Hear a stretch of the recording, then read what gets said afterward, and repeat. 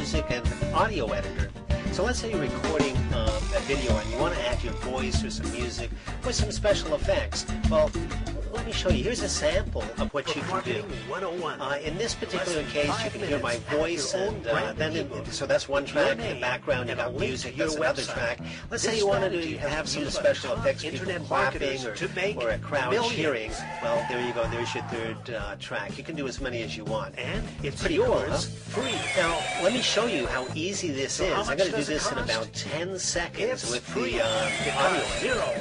First, you start a new project. I'm going to import my music track, and then all I want to do is, when that's set up, just click on the red record button, start recording. As you can see, it's recording my voice, and then all you do at the end is just save it as an MP3 file.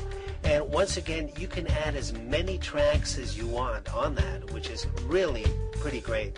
Now let's look at how to add it onto Easy Screen Capture Video.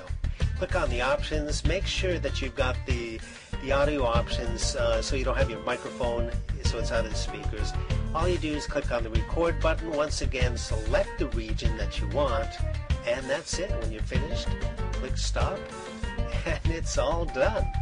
And remember, the music and audio editor is completely free.